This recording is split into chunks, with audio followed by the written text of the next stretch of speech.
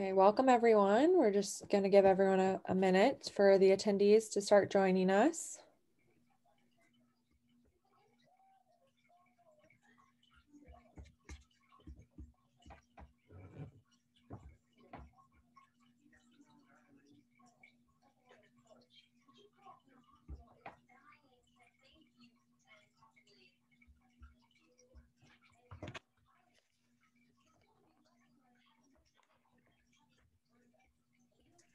Okay. Good morning, everyone. Welcome to this Youth Career Pathways Conference TA session on workers' rights. That's today's topic, and youth workers' rights. My name is Kirsten Bayer with the Illinois Center for Specialized Professional Support at Illinois State University, and I will be the moderator for today's webinar and technical assistance. So if you need any assistance, please reach out to me through the chat. Just a couple of housekeeping things before we get started this morning. As a reminder, all participants on this call are in listen-only mode and they cannot unmute themselves. But if you have questions as the webinar proceeds, please post those in the chat or the Q&A, and we will facilitate those at the end of the session during a live Q&A with our presenters today. And then a reminder that this webinar is being recorded and today's slides and recording will be up on Illinois WorkNet. I will put that website in the chat for your easy access. You can download the slides right now, and then the recording will be up within 48 hours of the live session. And then in an effort to be as accessible as possible, if you do feel like you need closed captioning capabilities, you can access those on the recorded version on the YouTube. And then just a reminder, if you have faulty internet connection today or would prefer to call in, please do so using the phone number in your original registration email. And with that, I'm going to hand it off to our presenter today, Allison Dixon. Hi, good morning, everyone. I'm assuming there's people out there. We can't see anything, but it's nice to be here. My name is Allison Dixon. I am a senior instructor at the School of Labor and Employment Relations at the University of Illinois. And I am joined here with a colleague, Ashley Hamilton. Ashley, do you want to just say hi? Sure. Good morning, everyone. Hi, my name is Ashley Hamilton, and I'm the program manager for the Frontline Focus Training Institute at the Chicago Jobs Council. So today we're going to talk about worker rights and young workers, and particularly during this time period of a pandemic and potentially unsafe working conditions for essential workers. This is only an hour, and that is, I think more than anything, I'm thinking of this as a bit of a teaser for hopefully some other webinars folks will participate in. And we have some upcoming ones. There's one, I believe on March 24th, and I'm sure folks will get information about that. And that will be a longer, I think 3-hour session or 2-hour session. Longer than this one because like I said, an hour is not really enough to cover everything, but hopefully we can just get our feet wet a little bit. And then here you see my email. So if folks have any questions or issues or anything else, I'm happy to help you through those. So just to kind of give you a sense of what we're going to go over, and if Ashley, you can just like keep me on track with time. I'm like going to try my hardest to make sure I do, but I'm going to make sure that folks get sent access to a Google Drive resource folder of different handouts and just different really good accessible material that I've been collecting that's all very current that has to do with this topic. And so you all should get access to that. And then what we're going to do in the remaining time is, basically talk about why worker rights is important as part of any comprehensive job training program. We're going to do a little bit of a one-on-one preview and then talk about ways to protect yourselves and then kind of some next steps. So as you're writing down today, I would just say it's been helpful. I've found, for us like doing these Zooms for the last year, that it's often good if when I'm participating in a webinar, I write down a quotation something that's been said that stands out, certainly obviously any questions, but then also talking points, things you might want to bring up with a colleague later. I think that the topic we're discussing today is something that is extremely important, but isn't often discussed in the world of workforce development. So hopefully this will bring up some talking points and ideas for further discussion. And like I said, you all will be getting sent a link to this resource folder. So why teach worker rights?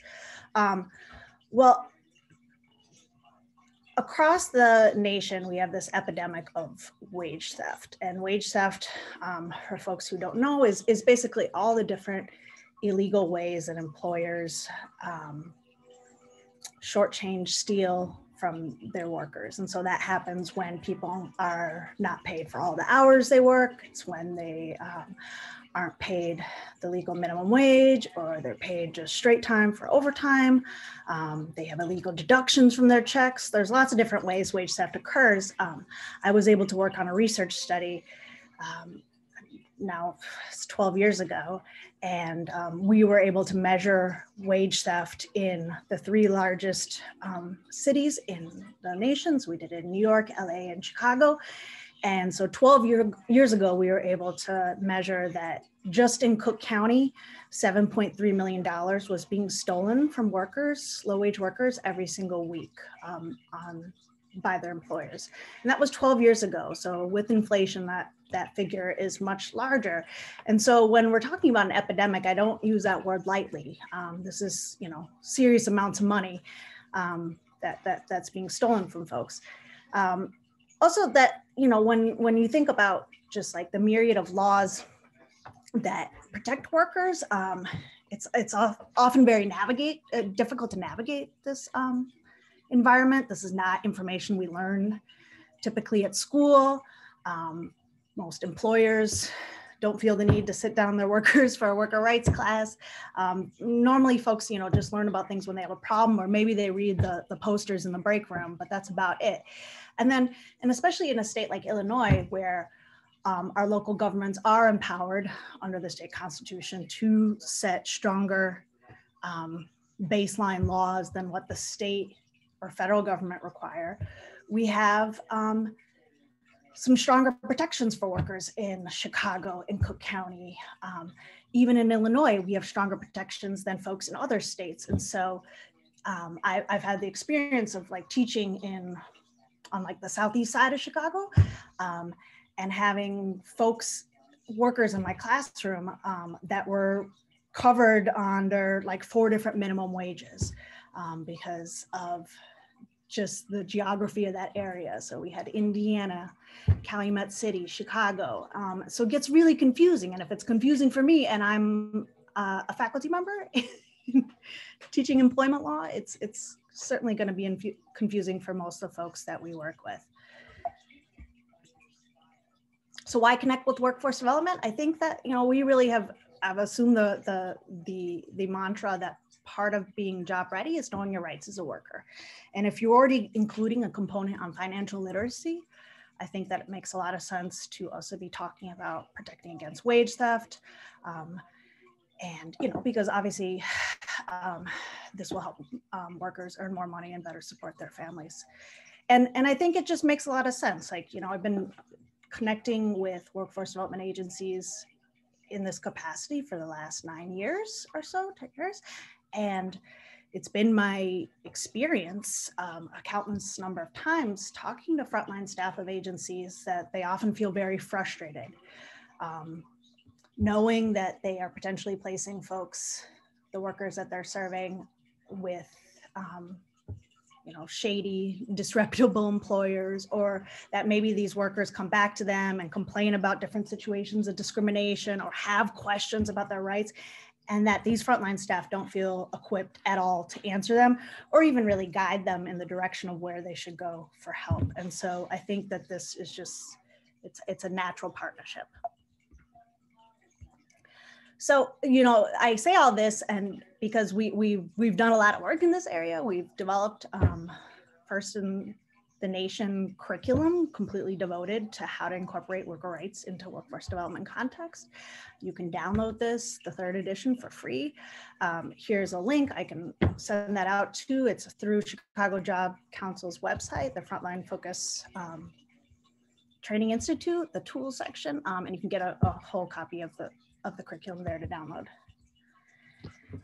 The curriculum, just to give you a really quick overview, it covers kind of the gambit of employment and labor laws, and each of the units is set up with pick and choose modules. So, recognizing that folks who, are working at one-stop centers or are doing any sort of job readiness training probably don't have a lot of extra time to take on a whole brand new curriculum.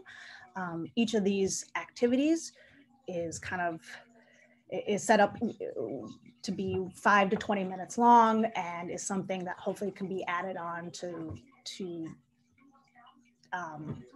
discussions that you're already having in the classroom setting. So when you think about different ways to connect worker rights to existing job training programs, here's just a few examples of ways that it works well. Like if you're practicing interviewing skills, we have activities in the curriculum that help folks recognize illegal discrimination in hiring and kind of what the red flags are. If you're doing some, communication stuff, there's role play activities on talking with supervisors or coworkers about problems on the job, and just kind of recognizing that folks have different levels of literacy and also English language comprehension. The activities are organized kind of like with different learning and teaching methods, and really, some of them are just rely on videos or looking at pictures. And so I think it's pretty accessible to a pretty wide audience. So here's an example of like an activity where you could be practicing some sort of remedial math, but also identifying potential wage theft on a paycheck stub. And so you could be, checking to make sure that there's no illegal deductions or that overtime was calculated correctly. So what's wrong here? I think because they got paid straight time for 96 hours. So that would be a violation of overtime laws. All right. So with that, I'm gonna just kind of give you a little bit of a teaser of what kinds of things we normally talk about in our classes. And so I guess I'm gonna be, I thought I'd be able to ask folks questions and talk back and forth, but it's okay. I can talk to Ashley. So for these scenarios, I want everybody in wherever you're viewing this to kind of to read these and assume that the workers in each scenario work in Illinois, are at least 16 years old, and are non-union. So they're at-will employees, okay? And the reason why these three things are important for our, for what we're doing here today is because if these workers were to be working in Indiana or Wisconsin, there'd be very different laws. I know that the focus today is on young workers, but my understanding is that we were looking at workers that were like ages 16 to 24. And so I'm going to be talking about some occupations that are pretty prevalent for that age group. Under 16, child labor laws kick in. And so it would be a whole nother set of rules regulating hours, times a day you can work. I did not include that in this presentation. I'm pretty sure I included it in the worker rights folder that I'm going to share with folks, but I'll double check that. But just to let you know that if in any of these situations, if somebody was under 16, it would be a different set of laws. Also, the other thing I put is that they're non-union. So in Illinois, about 15% of workers are unionized, which, at a very simplistic level means that they're all protected under are for the most part, they're protected under collective bargaining agreements, which are legally binding contracts. And so they are not at-will employees. So for instance, I'm protected by a union. If my employer wanted to get rid of me, they would have to go through a series of kind of progressive discipline that's outlined in the contract in order to fire me. They couldn't just get rid of me from one day to the next. That is not the case for 85% of Illinois workers. So this is just kind of, the pretty typical story of things I hear from folks that I'm teaching, but I made it up. I changed names and employers, obviously. So Jeremy waits tables at an Olive Italiano restaurant in Peoria. His shift starts at 11 a.m., but his manager insists he arrive by 10:45 a.m. so that his station is ready for the lunch service. Is Olive Garden required to pay Jeremy for this extra 15 minutes? And so this would be when I pose questions like this, when I'm teaching the workers directly, or when people are using this kind of activity from the curriculum, it's oftentimes really engaging. I have a whole series of different questions in the curriculum because most folks have worked in these kind of jobs before, or know somebody who has worked in these kind of jobs. And it has been my experience teaching thousands of workers directly that people perk up and they want to talk about this stuff and they want to share their stories. And it's pretty cathartic sometimes to be able to talk about these things because nobody ever does. And, I never, I cease to be amazed sometimes hearing stories where something that might seem like the slightest infraction is the thing that really gets people riled up.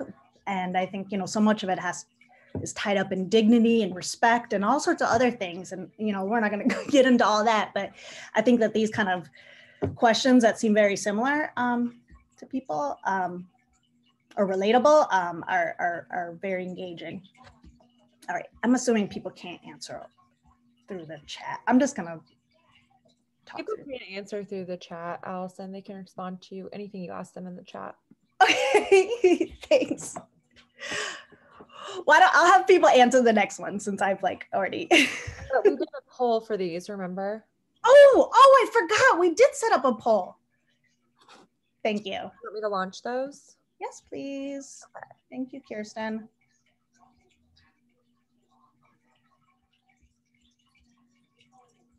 So the poll is asking on this slide, is Olive Garden required to pay Jeremy for this extra 15 minutes?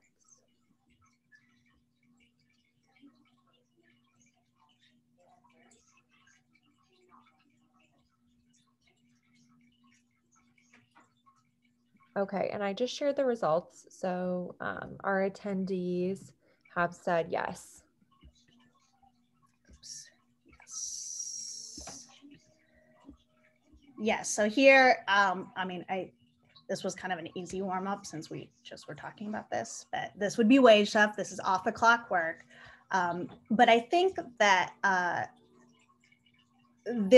when it happens in these little 15-minute or 10-minute segments, oftentimes people, even if they know it's not right, they're just like, it's only 10 minutes. It's only 15 minutes, whatever, but you could imagine a lot of different circumstances where there's an expectation that you're ready to go and your station is all set up, you're, to be there at a certain time. In this case, it was 11 a.m. But, for an hourly worker, they need to be paid that time. And while it's only 15 minutes over the course of a week, a month, that adds up, and that's wage theft.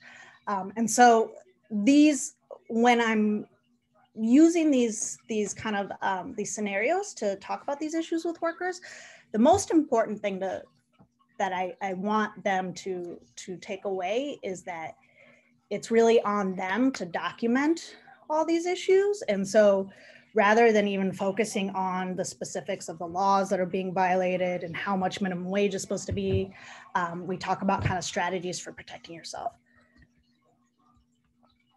So here I put together a list of different types of wage theft. I'm sure there are ones here that like, there are other ones I didn't even think about that, I'll see if there's any I didn't mention yet. Stealing workers' tips. So at a place that like a restaurant where folks are getting tips, it's legal. It's okay to require employees tip out bussers or bartenders, but it's not legal to make them give a cut to management or anything like that. So also training is something that needs to be paid for. Closing a business without final check, all these things that actually is going on with a good friend of mine. I need to realize something I need to follow up on today. So when you think about who's especially at risk for wage theft, it's the exact folks that we're most concerned with. And young workers, I think just for, the very fact that they're inexperienced, and these are going to be some of their first jobs, are going to be very at risk for wage theft. And so in the studies where we've measured the prevalence of wage theft, what we've noticed is that while it occurs kind of across the board to a huge proportion of workers, that the folks who certainly have the highest rates of violations are the folks that I think we would expect, right? The workers who are in most vulnerable situations. So immigrant workers, returning citizens, like just in general, people of color, working mothers. And then there are certain industries that maintain a culture of wage theft. So from a study I conducted in 2012 on car washes, I know that, well, at least at that time, we surveyed workers at like 2/3 of the car washes in Chicago that the vast majority, like 95% of them were guilty of wage theft. I mean, it was like ridiculous. So there's certain industries that maintain this culture. And, when I'm probably it looks like very singularly obsessed with this wage theft thing, but when there's been studies done that compare wage theft on a national level, and so this is just an interesting infographic that was put out by the Economic Policy Institute that compares the amount reported in stolen robberies nationally to wage theft, and this is just reported violations of wage theft, which is a drop in the bucket because we know that most workers don't file complaints. And so you can see that wage theft is really, really a huge problem facing all of us. So for Jeremy, the most important thing that I think that he needs to be doing is just constantly keeping track of all his hours. So, that's beyond just having a copy of the schedule that they give him or taking a picture of that schedule. It means that like on his own, either in his phone or on a paper calendar, writing down that his shift started at 11, but they wanted him there at 10:45. So he didn't clock into 11, but he was there at 10:45. He needs to be keeping good track of that. And it's a lot of companies now I know have their shift calendars through their own apps and things.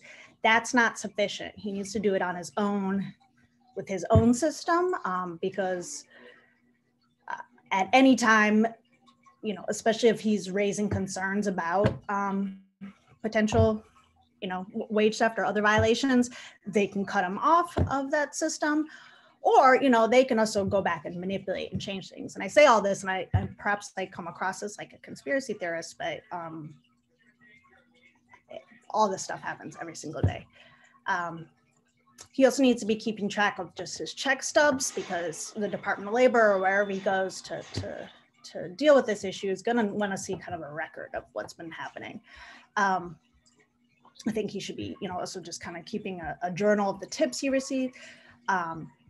Collecting coworker info.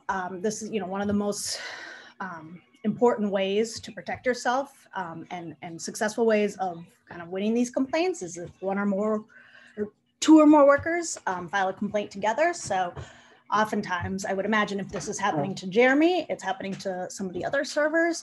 If they file a complaint together, it's gonna have a lot higher chance of success. Let's move on to the next one. And we'll do a poll for this one, guys. All right. So a global pandemic plus polar vortex. I think I wrote this like 2 weeks ago and it was terrible.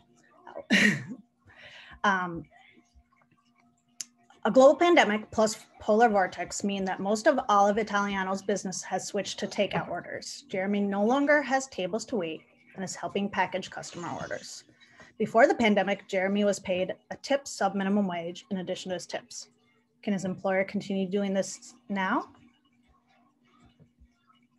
Yes or no?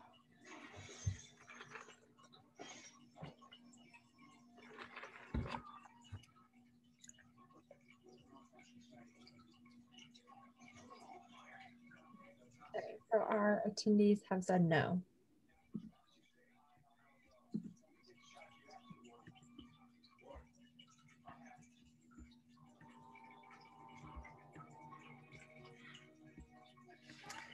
I put depends. It probably is no. It really has to do with how much, if with these takeout orders, he's also getting tips, enough tips that it's making up the difference, and somehow that between that sub minimum wage and the legal minimum wage, where did I say he was working? Peoria. If it equals like what the minimum wage would be for everybody else. So I know that like with takeout orders, when I get takeout now, I like always tip well because I'm thinking about poor Jeremy here, right?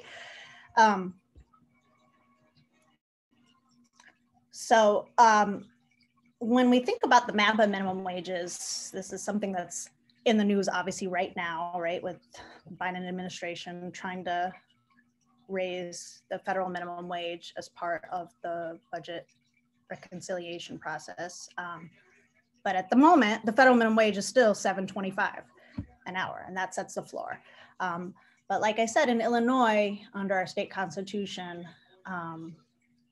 different local governments can set higher wages. But it's important to know that there's these sub minimum wages still, okay? And so for folks under 18, including a lot of the people you probably serve, tip workers and some workers with disabilities, you can pay a sub minimum wage.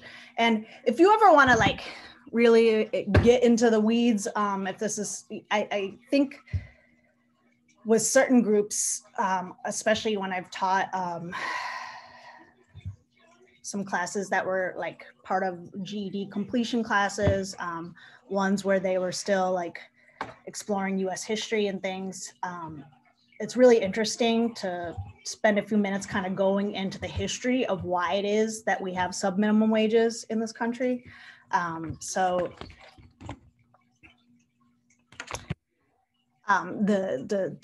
30-second version is that when the first federal minimum wages were passed in the 1930s under Franklin Delano Roosevelt as part of the New Deal.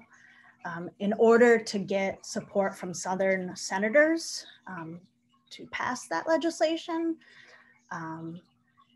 Roosevelt's administration had to agree to have some certain carve-outs. And so there were whole groups of workers that were excluded from those first federal labor laws. And so one group of workers that was excluded were agricultural workers, and another group were domestic workers. And so if you think about who was working agricultural and domestic jobs in the South in the 1930s, right? I mean, it was clearly very kind of racist intentions with those exclusions from the laws. But another group that was like partially excluded were tip workers. And so they made these sub minimum wages basically because they wanted to make sure that folks like porters and bellhops still knew their place, right? That they still like, that they knew that they had to act a certain way and be deferential in order to get tips. And now 80 years later, these racist laws are still in play. And there are some states that have eliminated the sub minimum wage, recognizing that tips have very little to do with the service somebody provides, when they're serving. It really there's a lot more things in place, such as discrimination and sexual harassment. And so that's just another, that's a tangent, and there are efforts in Illinois to pass what's called the One Fair Wage law, which would mean that there would be no more tipped wage, that workers would get a flat minimum wage, then plus tips. But at this point, workers like Jeremy can still get this tip minimum wage. And so here's just a very quick cheat sheet of the confusion that I'm talking about with minimum wages. So we see here, in Chicago, currently $14 an hour for youth workers. So that's under 18, $10 an hour. Cook County, it's $13 an hour, but there are a lot of municipalities, the vast majority of municipalities in Cook County, that opted out of that minimum wage increase. And so I live in Evanston, and Evanston, we have the higher minimum wage, 13. But if you go 10 minutes to the south to Lincolnwood, they are at $11 an hour, which is what the rest of the state of Illinois is. But then you look, all the states surrounding us, Indiana, Wisconsin, Iowa, and I don't know where folks on this call are calling in from, but it's been my experience, like teaching in Rockford and Moline and places around the state that are on the border, that there's a lot of crossover, and employers take advantage of the confusion. So it's important, I think, for everybody on this call just to stay abreast of what's going on with the minimum wage increases. So for Jeremy here, once again, just kind of thinking about some documenting strategies. He wants to be keeping track of his hours, his stubs, the same sort of thing, tips, contact info. And this is, if we're going to be real about it, and these are conversations I have all the time with my students, I think a lot of times servers and tip workers are less likely to file wage complaints because they're concerned really about having to report their tips, right? A lot of tips are paid oftentimes under the table. So if you're not paying taxes on it, you're saving money in another way. But then if you file a wage theft complaint, you are going to have to report your taxes. And so these are all just like, I'd be the last person to ever tell somebody that they have to file a complaint with the government, right? But I think it's important as we're teaching folks how to navigate these situations, that they just are kind of aware of all these issues, and that they then make the choice, an informed decision about what they should be doing. So here we're going to move to discrimination real quick. So Brianna is 7 months pregnant and works as a cashier at Dollar Commander in Kankakee. Her OBGYN says she cannot be on her feet for an 8-hour shift. Can she be fired for not being able to stand and operate her cash register?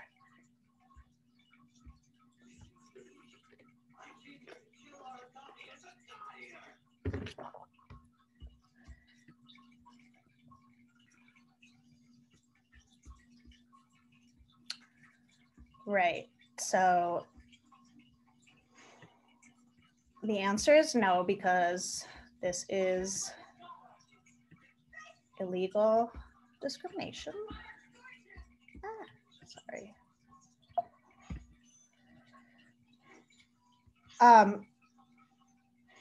Let me just go back here. So when I present on discrimination, typically I present a situation like this that is, pretty black and white. I think most folks know that pregnancy is one of the protected, pregnant women are one of the protected classes, right? They need to be accommodated. If they can do their jobs with accommodation, rather like folks who are working with disabilities, that they should not be, it's illegal to discriminate against them. In reality, we know though that discrimination, whether it be against pregnant people or folks with disabilities, or based on race or ethnicity or any other form of discrimination, it's generally more subtle than that, right? Employers are not so stupid that they're gonna, you know, say, I'm firing you because you're pregnant. I'm firing you because I don't like Black people, or I don't like gay people, right? So they find some pretense, right? And so I'll take a situation like this and I'll say, okay, well, let's say we know that Brianna is 7 months pregnant, and she's asked for accommodations, and, you know, begrudgingly they give her the accommodations, but you know, she just, you know, feels like she's being treated differently. And then one day she comes back 10 minutes late from lunch and her manager fires her. Is this illegal? Well, the answer, I mean, it really, this is, it depends, but I would say that likely yes, that even though we know Brianna is an at-will employee, that she can be fired at any time for pretty much any reason, unless it's a legal reason. So being fired for returning to lunch from lunch break late is a legal reason to fire somebody. That on surface is not illegal, but if the underlying reason is because of her pregnancy, then it is illegal. And so most employers, if they're going to discriminate, they use a pretense.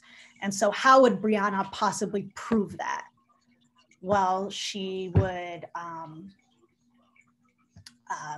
you know, if she's already sensing that that they're treating her differently, she needs to be journaling all those situations, right?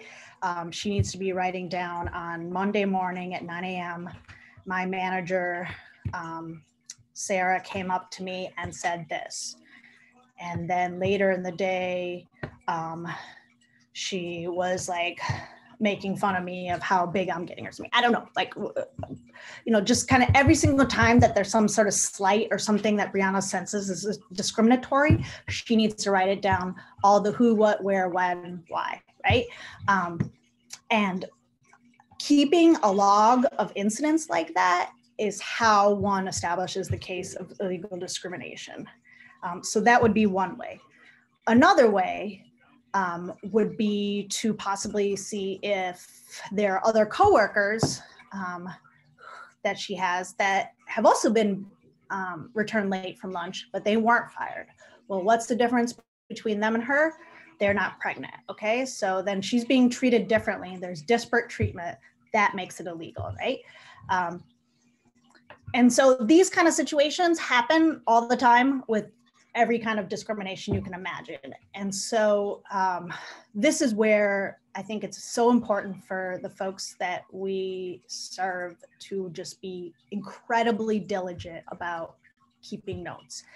And I've seen successful job training programs that have given their students like journals with prompting questions, the who, what, where, why, that they have as kind of like one of their assignments that they have folks fill out every single day just to keep track of incidents or just issues that they're having in the job training program, or things that they like or don't like, or I don't know, like just kind of getting into the habit of writing down stuff, because, you know, somebody's chicken scratch in a journal, as long as it's got dates and times and who the players were that were involved, that's going to count. That satisfies in any court, right? So these are the things that Brianna needs to be doing. And so I would say clearly she, you know, the incident I posed would be illegal. She needs to be accommodated by having her registered lowered, by giving her a chair. They could have her, you know, kind of rotating positions so that she sometimes has a position where she gets to sit down. Most jobs, there should be some way to accommodate her. I think even in like a lot of manufacturing and construction, there are ways to accommodate people. If legit they can't, then they could lay her off. I don't think we have time. This is I'm going to show a quick video because I think it's really good for getting folks to think about pretense, and it's only about 4 or 5 minutes, but just kind of all the different ways that employers illegally discriminate against people. Let's see if that works. True Confessions continues. Now Deborah Roberts with Confessions from the Corner Office. You guys can hear that, right? Why don't you describe yourself, Mr. Dupree? Yes, we can hear it. Workhorse. If you're looking for a Clydesdale, I'm probably not your man. Incidentally, what's your policy on Columbus Day? Yeah, we work. Really? Between you, me, and Dupree, most of us know the wrong things to say in a job interview. My resume. But in her book, Corporate Confidential, former company hatchet woman Cynthia Shapiro reveals that what you don't know could not only prevent you from getting hired, but could get you fired. You are essentially giving all those dirty little secrets that HR does not want us to know. They're definitely dirty. They're not always so little. And they can be sneaky. If you see those on the interviewer's desk and start bonding over having kids, you may have fallen into a secret trap. There's an HR director that I know, and when you come in for the interview, she's got a picture of 2 adorable little kids that are facing you in the interview. She doesn't have kids. This is a trick. What she has is an edict from upper management to not hire moms. So if you start talking about your children, she Yes. knows right away to strike you off the list. Exactly right. That's terrible. And you'll never know. And there's even a secret backup plan that might keep moms from getting hired. The let me walk you back to your car trick. They're looking to see if you have a baby seat in the back. Aha, so they come which over here and these people do. and that could cost you the job. That will cost you the job. But even if you land the job, Shapiro says prepare for a game of survival where only your boss knows the rules. Violate them and you may end up on the dreaded top secret layoff list. There really are layoff lists? Yes, there are secret, yes, there are secret layoff lists. She confesses that all kinds of things can get you on the layoff list, including, get this, your vacation plans. Hiker asked how much vacation time you get in the first year. Vacation time? You want vacation time? Go teach 3rd grade public school. But if you don't work in a boiler room like the guys in this film, and you actually get 2 weeks of vacation, Shapiro says no one tells you that you probably shouldn't take them all at once. Companies move too fast. They'll find a way around you in 2 or 3 weeks, and they'll realize they can do without you, and they will. And watch out for those Mai Tais and margaritas on your not longer than 1 week vacation. Yeah, we got to trim some of the fat around here. Trim? What do you mean by trim the fat? I want you to fire the fat people. Like in the movie, there are horrible bosses, Shapiro says, who put you on that layoff list simply for how you look, especially if you're looking too old. Only executives get to have gray hair. It's not fair, but that's how it goes. You want to look good, but not too good. Deborah Lee Lorenzano claims she was fired by Citibank because they thought her sexy looks were too distracting, even though she wore business clothes. The worst feeling was knowing that HR was not there to help me, but to help Citibank. Citibank insists Lorenzano was let go for poor job performance. Know what's under that jacket? You're pregnant, have been for a while. So unfortunately didn't tell us because you would have found out that we thought it was great. Really? And believe it or not, Shapiro says being pregnant isn't always celebrated, as in this scene, even though there are laws to protect women from being fired. That's what people like me were paid, big bucks to do, find the gray areas around the laws that would allow the companies to do what they want to do. Which is what 25-year-old Tess Adams says happened to her. She'd recently had a stellar performance evaluation when she was suddenly fired for cause. Her bosses said she was a poor employee. Why do you think you were fired? I think I was fired because I was pregnant. Do you think that maybe it was related to your work? There's no way. No way. I never had a complaint until I told him I was pregnant. In fact, Shapiro says the dirtiest secret of all is that companies rarely tell employees the real reason they wound up on the layoff list, for fear of being sued for wrongful termination. We're going to need to go ahead and move you downstairs into storage B. No, it's good. I have some new people coming in. If your office space changes for the worst, like in this film, maybe you're being managed out. A clever way companies get rid of unwanted employees, along with dead-end projects. It's all about building a paper trail, proving you're a poor worker. The HR people are going to kill me for disclosing this on TV, but they will create documentation that makes the employee look like they're not doing their job. They fake documentation? They create it. It's all how you look at it, right? Shapiro says she was fed up with all that deception, so she quit her high-paying HR job and became a whistleblower. Today, she's on the other side of the fence. Is there an area the company is guiding you towards? Using her insider. Okay.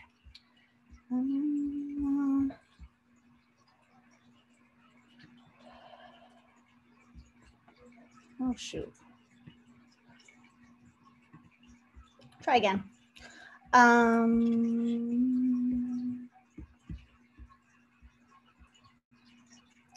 So I like that video. Even I will show it with, I lost my PowerPoint, with folks that are preparing for jobs, like not in offices and stuff, because I think that the lessons they resonate well. You know, most people can see how different ways that employers would use pretense to legally discriminate against them. You know, one thing that's in the news right now, because it's what I always find exciting, is that these issues, I mean, they are in the news every single day. There's a huge class action lawsuit going on right now with temp workers that work in some of the warehouses, like the Amazon warehouses and all those distribution centers in Will County, for illegal discrimination. So there's kind of just been, as attorneys would say, a pattern and practice of discrimination in hiring, where the temp agencies have a preference for Latinos and just generally immigrants as opposed to the Black workers. And I think it's really interesting to pose problems like that and situations like that to students and kind of, you know, get a good discussion about going on. Like, why would a temp agency do that? Why would their most preferential hire be an immigrant worker? And then, you know, I even have tools that I use, like this leaked memo from one temp agency that showed an actual list of the demographics, the top 10 that were preferred. So the first one being undocumented young female. And so using something like that is, you know, it's not something I made up. This is something that came from a temp agency on 26th Street in Chicago. Why, and just kind of getting a good discussion, real discussion going on about why is the undocumented young female the most preferential hire. And then, you know, you get down to number 3 on the list and it was ex-offender female. And so then really just talking about how these companies take advantage and how they're looking to exploit. And the reason why those are their most preferential hires is literally because they think that those are the people that have the greatest chance of, you know, that aren't going to speak up, because they're people who don't have a lot of other options of where they can work. And being especially younger females, chances are they have kids at home that they're taking care of, and so they need to bring home money so they can feed them, right? And so it's really, you know, I think that, like, keeping abreast of these stories and using the headlines to get discussions going, these are issues that most people want to talk about, because they know too well what these abuses are like, and they've never even had an opportunity to discuss them. Nobody's ever asked them how it made them feel, what happened. And so that is more or less what I have. This is for Brianna, the kind of the things that she should be doing. You know, the only other thing I have on here that would be important for Brianna, I think it's important for her to just keep copies of anything that's in her personnel files. We all in Illinois have the right to review our personnel files twice a year and make copies of things in it. If all of a sudden she's being fired and she has like an exemplary track record, like the woman who was pregnant in the video, you know, that doesn't make a lot of sense. It looks like there was probably some other underlying reason why she was fired. And in that case, it was illegal discrimination. So all these things are different ways. And so, you know, one of the most, I think, illuminating examples I often use is one that has to do with misclassification when a worker who's an employee is being called an independent contractor and all the different myriad of issues that entails for the worker. But in this incidence, the worker, their strategy was taking a photo of the contractor's, the employer's license plate number and using that to enforce their rights. And so there's lots of different ways, and the curriculum helps folks kind of navigate this and just really think outside the box of different ways to be a detective and to protect themselves. And I really hope that everybody on the call gets a chance to look at it, and I will be sending around that resource folder. So I guess why don't we open it up for any questions, and I will stop my share. Please.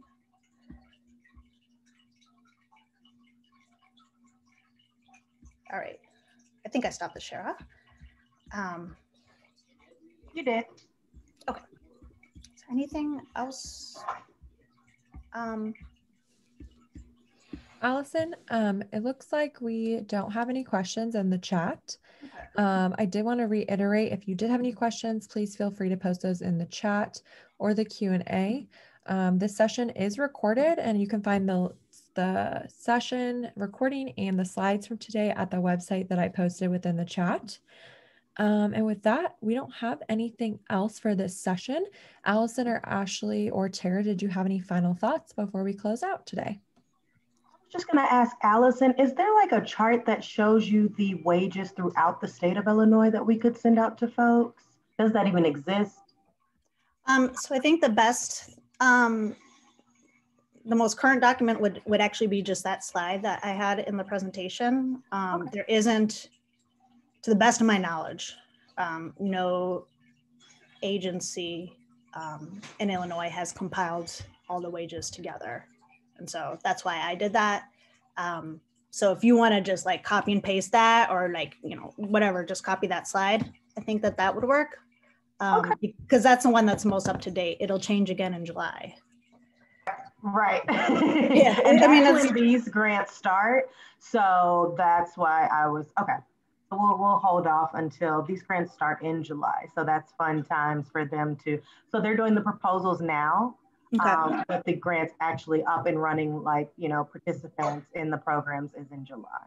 So that'll be cool. And what I'll tell you, I have one thing I need to add still to the Google Drive folder, and then I'll share it with Kirsten and Tara, I guess.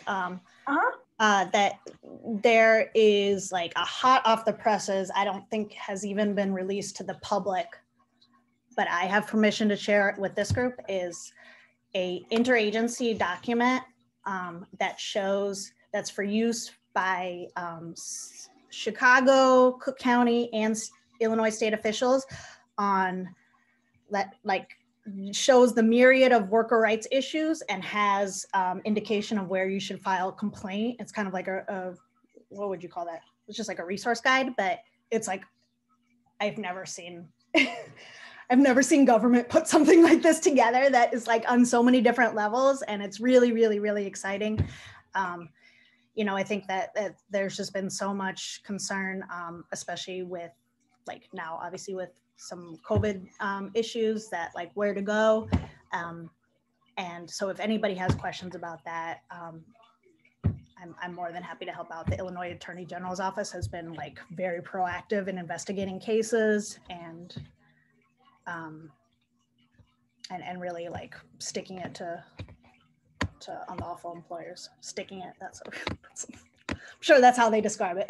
But I don't know. Anyway, well, thank you, everyone. Yeah, thank you all so much. I'm just going to take this last moment to just kind of want to echo what Allison had mentioned earlier about the workers' rights curriculum. This is a free resource that can be really advantageous for not only you, but also for your participants. And so I just encourage you to go over to cjc.net. You can find this underneath our Frontline Focus tools, and you can request the curriculum there. It is completely free, and once you put in the request, you receive it almost immediately. And it's just such a really great way to incorporate this without having to, overhaul your curriculum. You literally can just pick and choose the activities like Allison mentioned earlier. So just really want to highlight that again. Her team did a phenomenal job putting that together. So with that, thank you so much, everyone. We really appreciate it. And thank you, Allison. Thank you. Thank you, everyone. Have a great rest of your day. Bye.